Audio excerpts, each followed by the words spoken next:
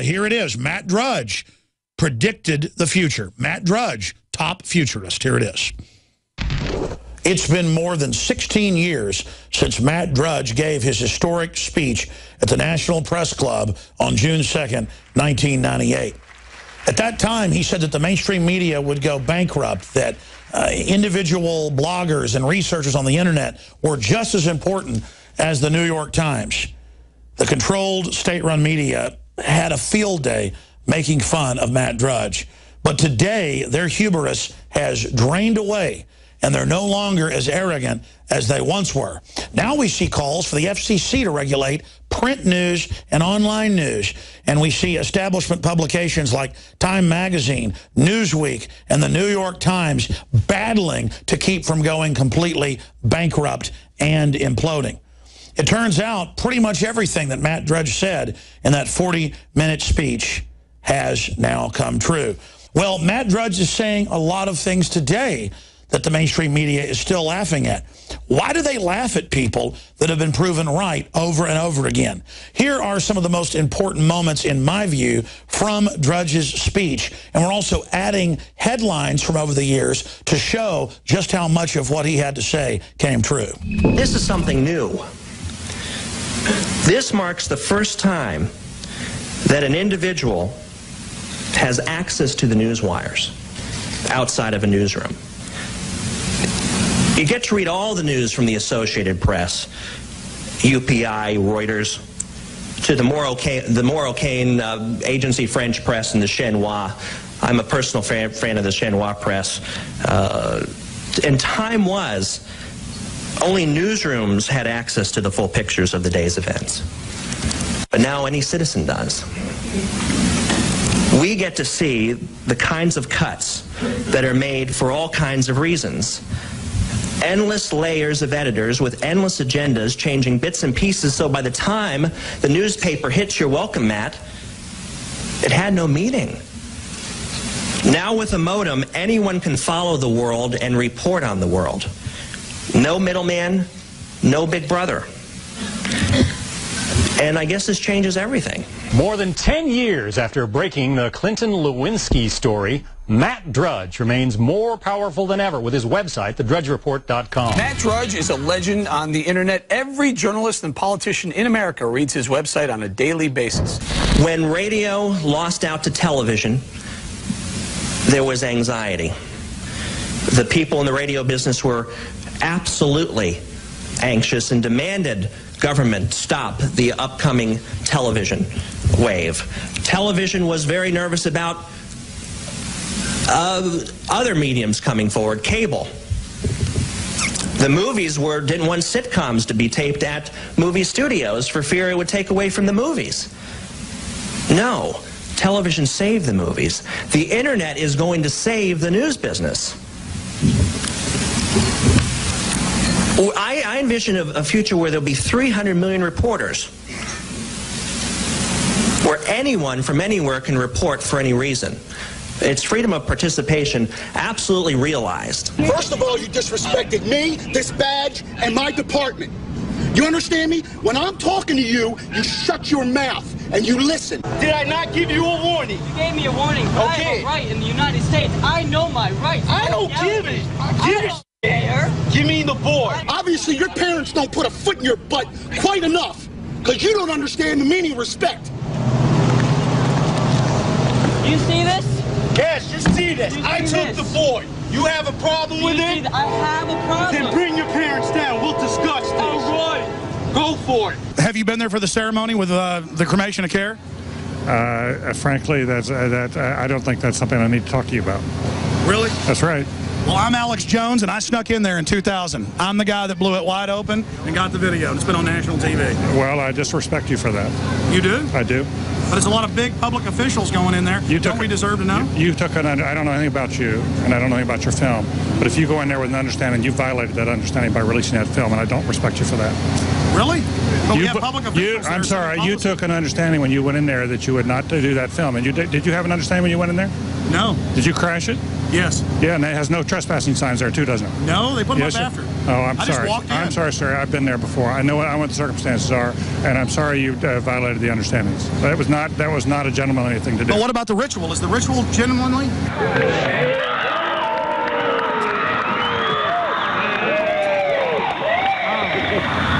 Sir, everything. I don't owe you this comment. I know. I appreciate it. This is what's called ambush journalism, and I disrespect you for that as well. So thank you and goodbye. Been in the ritual? That's none of your damn business. Oh. Right. Listen. You go around and make understandings with people and violate them. You ambush people on the streets, and that's inappropriate form of journalism. If you wish to practice that, that's fine, but don't ask others to respect you for it. If you want to, you can do. You're a free American, like anything you want. If you want to be uncivil and rude and ungentlemanly, that's up to you. But don't expect the rest of us to say, "Oh well, you're there, Mr. Gergen." I'm sorry, nobody sets policy in there. We try to be gentlemen, and obviously, you don't belong there. Weaving spiders coming out here. Yeah, that is a three-pointer. Woo! What's up, man? How you doing today, sir? Good. You a U.S. citizen? That's my business.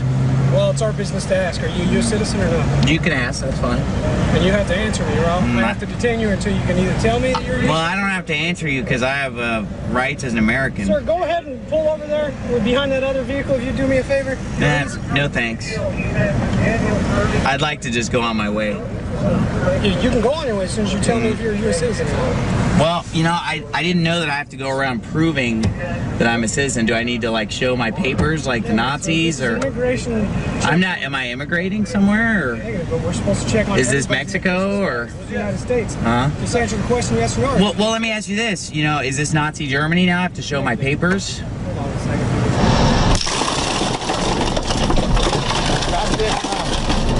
Get out of the vehicle.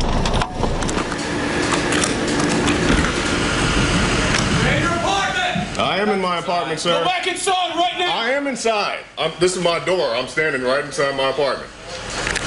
Sir, I'm inside my apartment.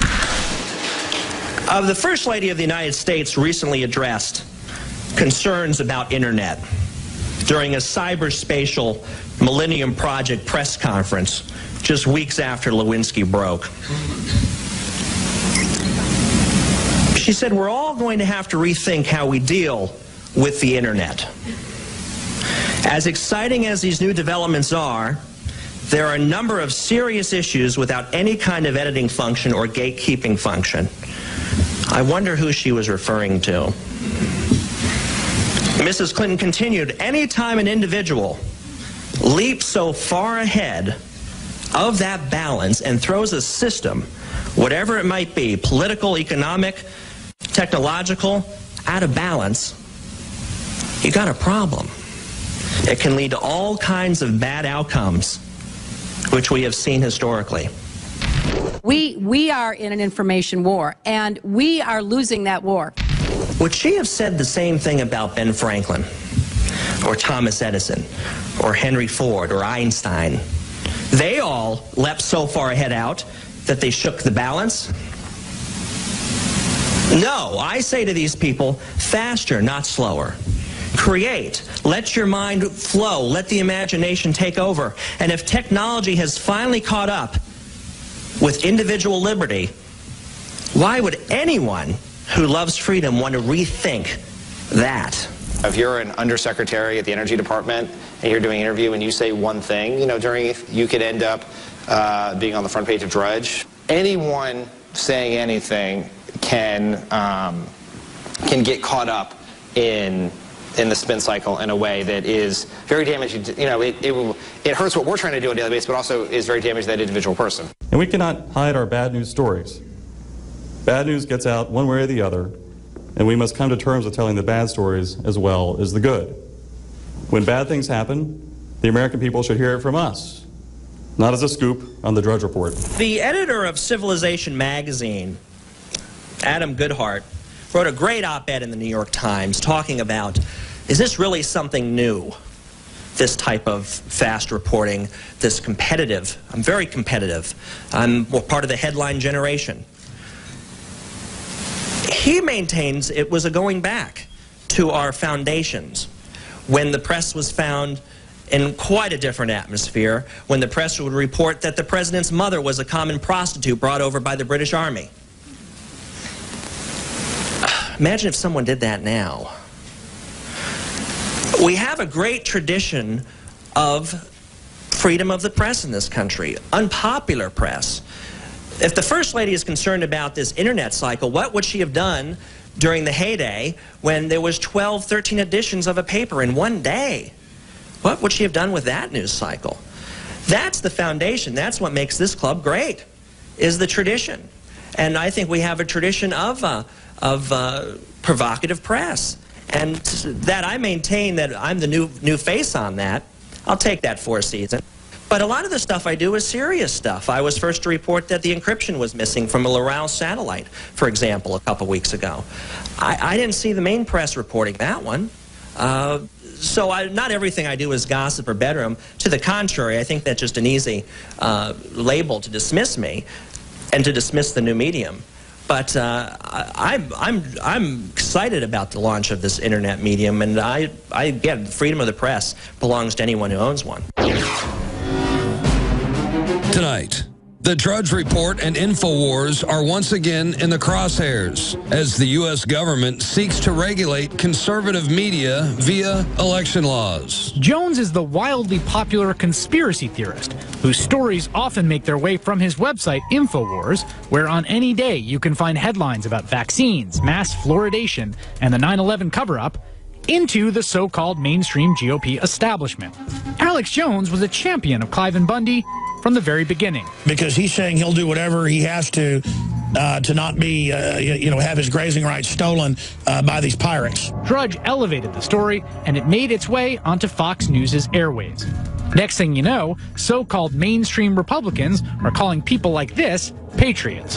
The conservative website that's called the Drudge Report pulled out all the stops today to promote a big, new, bombshell video. Today, the leading conservative website's headline was this: Civil War, Senate to go for handguns. I'm an addict. I'm a Drudge addict. Actually, my homepage is actually something else, National Review, but I find myself going to Drudge all the time because as a communications professional, you can tell what's going to come down the pike. If there's a siren on Drudge Report, you're like, oh boy, better go knock on the Oval Office door and let them know what's going to happen.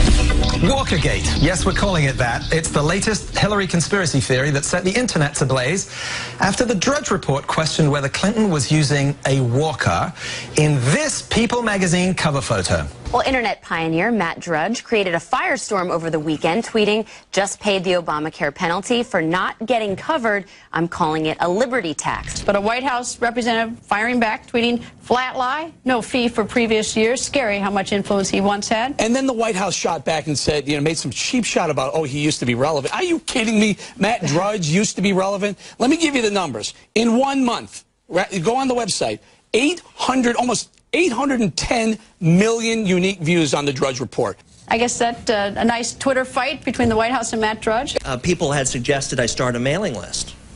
So I collected the emails and set up a list called the Drudge Report. One reader turned into 5, then turned into 100.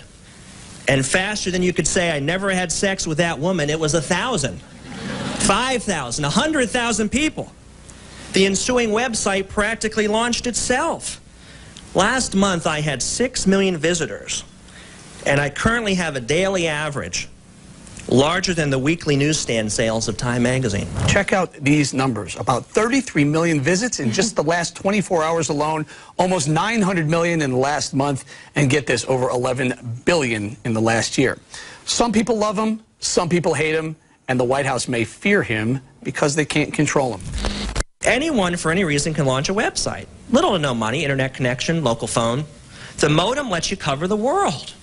The modem lets you read what's happening if there's an earthquake in Alaska seconds after it happens. I think that's fun and dramatic, for free, by a medium that was built by taxpayer money. So, perfectly realized. And, again, let the future begin. Any way you look at it, Matt Drudge is now a global icon. Not just here in the United States, but worldwide. He is an example of independent, true media challenging the Goliath state-run systems. Matt Drudge is a visionary and a futurist, and I admire him because he's a folk hero. He's a grassroots person who was able to basically leverage his instinct for the pulse of the people and change the way the world sees news and information. And he's also had the courage to not just carry Infowars.com stories, but countless other grassroots media stories and really change the narrative towards one that is more based on reality and empowering the people and liberty. Matt Drudge is classic Americana, and he's a great example, not just to our generation, but future generations to come. And when the history books are written on the info wars and the media wars of the 20th and 21st century, Matt Drudge's name will be right there at the center.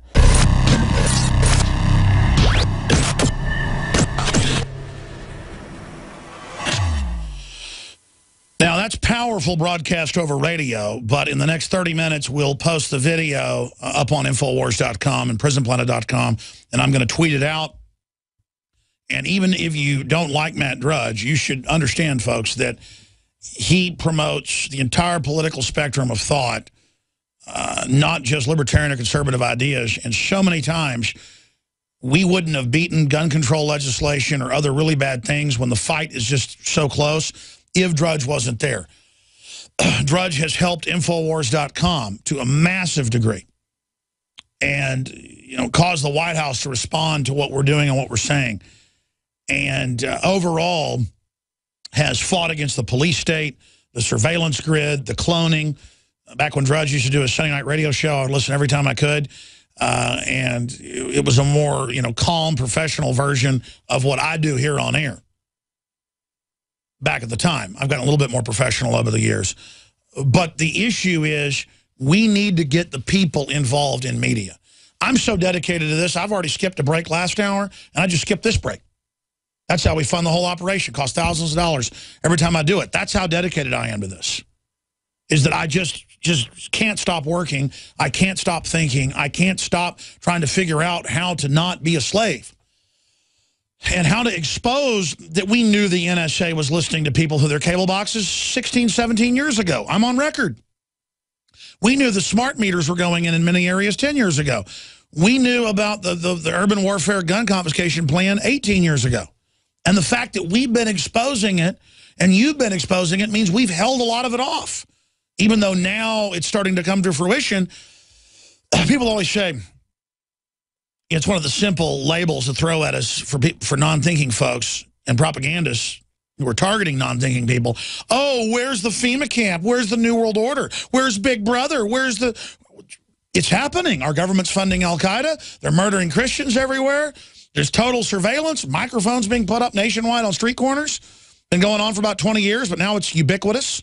It's going in everywhere.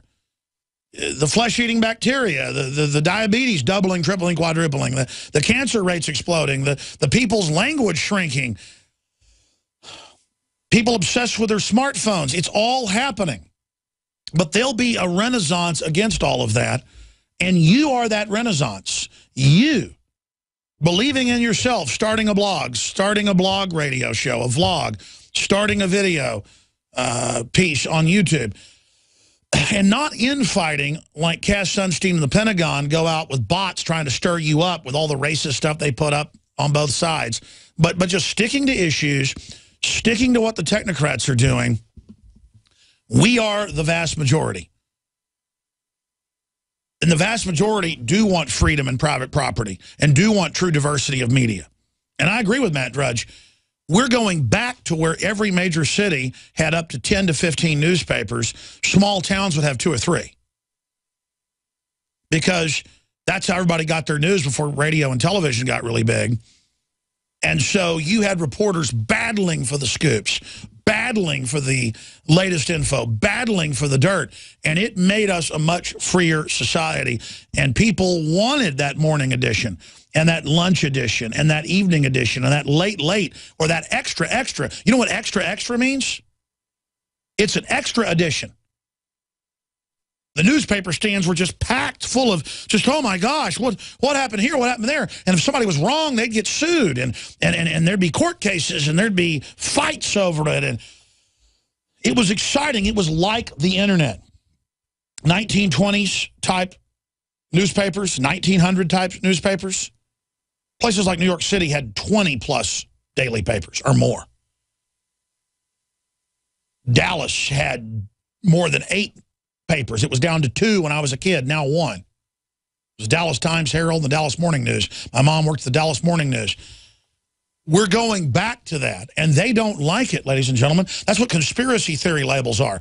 Oh, InfoWars is questioning why the plane flew that flight path. Yeah, he wears a tinfoil hat. Boston Globe said the tinfoil hats are out. And Weird Al Yankovic came out and said the tinfoil hat people. Boy, how intellectual.